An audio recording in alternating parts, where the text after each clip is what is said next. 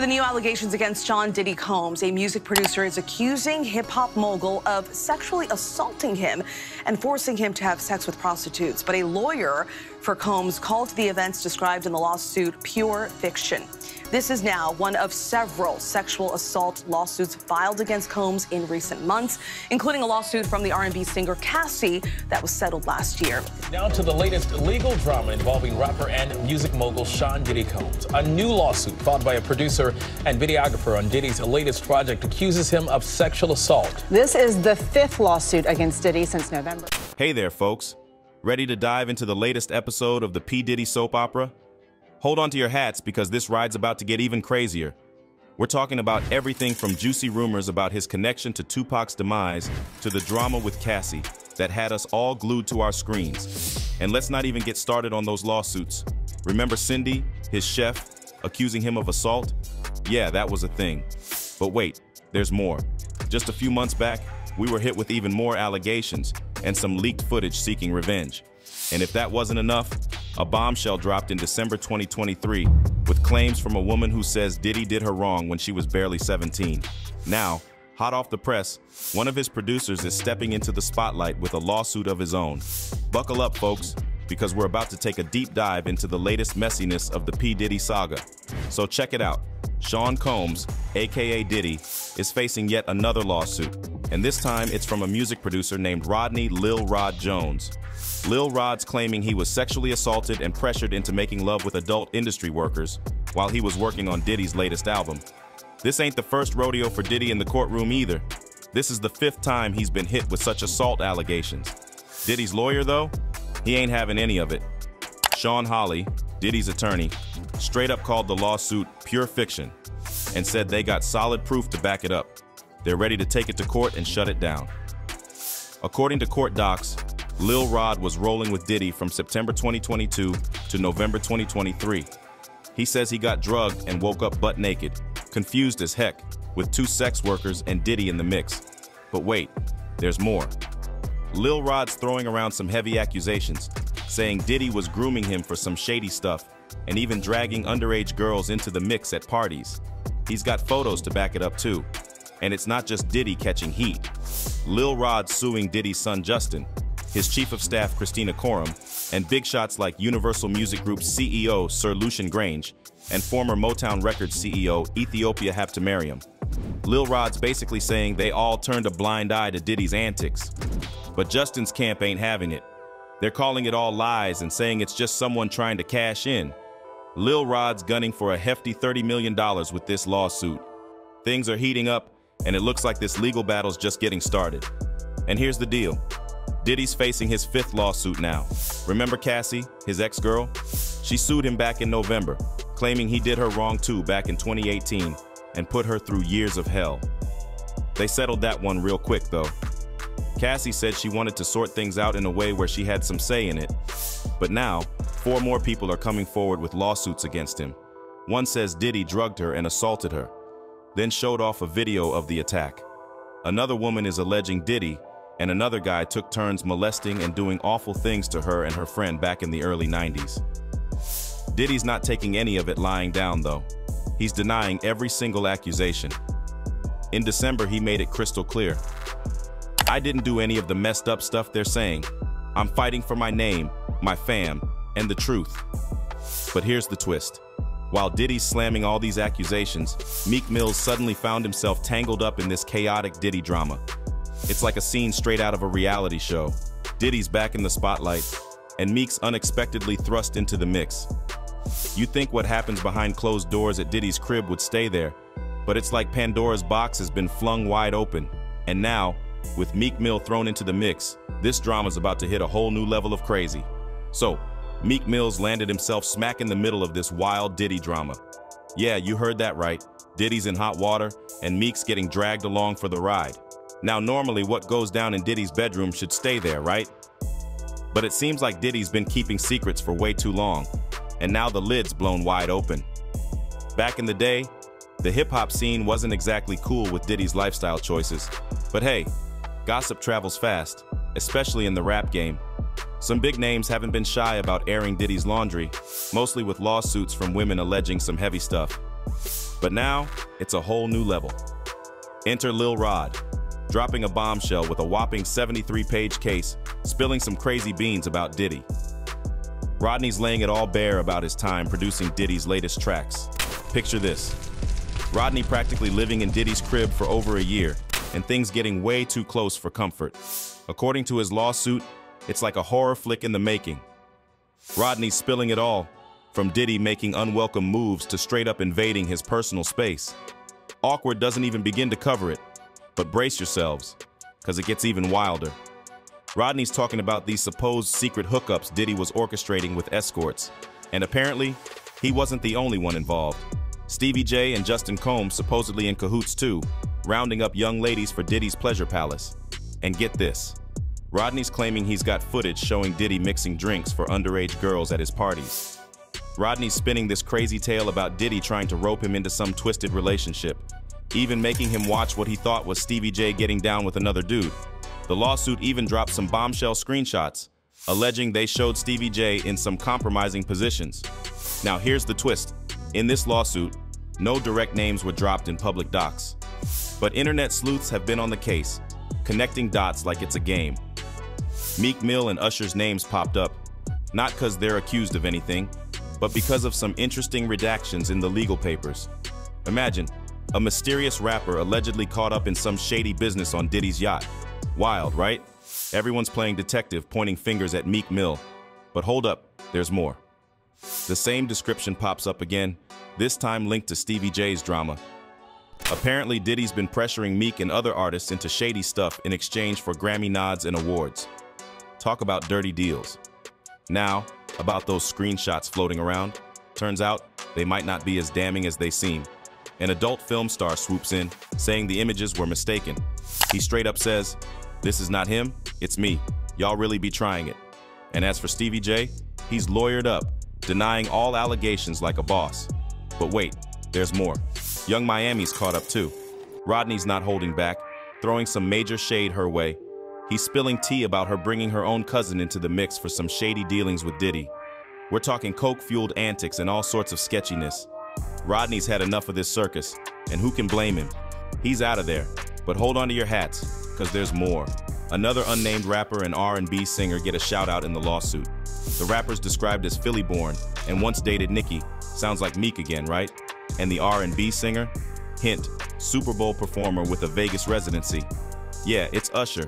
Meek's not taking this mess lightly. He's been blowing up Twitter, airing his frustrations non-stop. And with all this drama, who can blame him? Ain't nobody gonna play no games with me. They trying to do damage control? The same thing they almost tricked y'all with Lil Baby. And then, he had academics on his scope. He said, "Academics and alcoholic fully powered by the white man." Who you think posting that on every website? They be so mad they can't stop a few groups. LOL. He's an alcoholic with no life talking to kids on a computer. Normal kids watch Kai Aiden. Wallow Gilly, you a sick old black man with no life achievements trying to destroy black men because you envy us as me. So, Meek Mill found himself in a real sticky situation when Twitter exploded with rumors tying him to some messy drama involving Diddy and Usher. Fans, being the sleuths they are, dug up old tweets where Meek had praised Diddy to high heaven, saying the guy was as good as it gets. Crazy how these things were hiding in plain sight all along. Then DJ Academics jumped on the train, pointing fingers at Meek as the mystery player in this chaos. Meek wasn't having it though. He clapped back, telling Academics to cut it out and warning him about what might go down if they ever cross paths. But wait, there's more drama. Meek got into it with Andrew Tate too after Tate chimed in on the accusations. Meek didn't hold back, hitting back with, "Were you trafficking women? What's wrong with you, man?" Tate tried to defend himself, but Meek shut him down real quick. Meek took to Twitter to clear his name, denying every single allegation thrown at him. He made it crystal clear he's a Philly guy, doesn't mess with drugs, and nobody's gonna even dare approach him with that nonsense. He even threw some shade, saying he only rolls with his real ones and never gets caught up with industry folks solo. And Meek's not the only one fighting back. Diddy's lawyers pulling overtime to squash these rumors, calling Lil Rod a liar and aiming to shut down his $30 million lawsuit. She's not holding back, saying they got proof to debunk his claims and they're ready to take him to court. This whole mess has been a real hit to Diddy, and now all these artists are getting dragged into the mix too. Fans are having a blast with this new info, making memes and sharing videos of Diddy calling Meek daddy. Yeah, it's a lot to digest, but it's starting to piece together now. The big question on everyone's lips, did Meek actually do what they're saying, or is it all just talk? Guess we'll just have to wait and see. All right, picture this. It's a laid-back afternoon in April, and Diddy's throwing a little party at his massive Holmby Hills mansion. He's got this swanky pad, like 17,000 square feet, and he's gathered about 20 music big shots to check out his latest studio album, his first in nearly 2 decades. Now imagine the scene. You've got these industry insiders sipping cocktails, grooving to tunes, and checking out the art. Diddy's got this awesome painting by Kerry James Marshall called Past Times hanging up, which he snagged at an auction a few years back for a cool $21.1 million. Talk about living the high life, right? Diddy's come a long way from his hip-hop days, from producer to fashion mogul with Sean John, and even making bank with Ciroc Vodka. Anyway, at this bash, Diddy's not just flaunting his mansion and art, he's hyping up his new R&B label, Love Records, and dropping tracks from his latest album, the Love Album Off the Grid, featuring heavy hitters like Justin Bieber and Mary J. Blige. So, everything's cool, right? Well, fast forward 7 months, and Diddy's world gets turned upside down. Suddenly, he's hit with a bunch of lawsuits accusing him of all sorts. Forcing intercourse, offering his wife to other men, assault, you name it. It's like his whole empire's under fire, and the music world's buzzing with shock and gossip. But Diddy and his legal team are clapping back hard, denying every single accusation. Diddy's been dealing with some major drama lately, and it's got everyone talking. His ex, Cassie, dropped a bombshell lawsuit, and guess what? He settled that one real quick.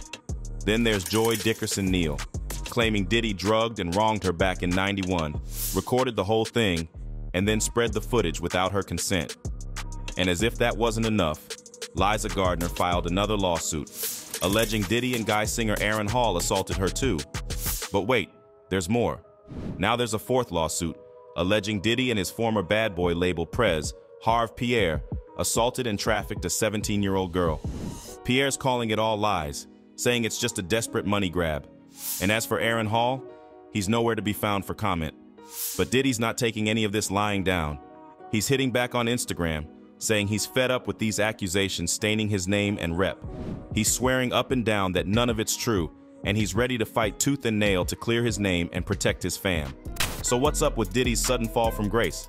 Well, according to insiders who've been in the game with him for ages, like former bad boy execs and his inner circle, the lawsuits ain't coming out of left field. They're saying this mistreatment of women thing has been going on for ages, stretching way back to the early days. Kirk Burrows, who co-founded Bad Boy with Diddy back in '92, spilled the beans, saying violence was just part of Diddy's playbook, even if it wasn't common knowledge back then. He straight up called Diddy traumatizing to women. But predictably, Diddy's camp's keeping mum about Burrows' claims.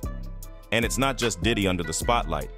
It looks like the entire music industry's under fire, with lawsuits popping up left and right against heavy hitters like L.A. Reid, Neil Portnow, and Steven Tyler.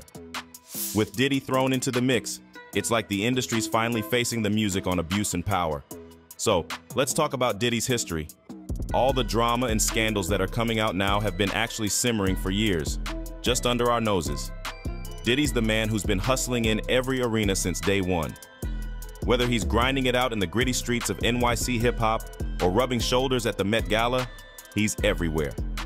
You've seen him holding it down in corporate meetings and flashing that megawatt smile as a guest co-host on Live with Regis and Kelly.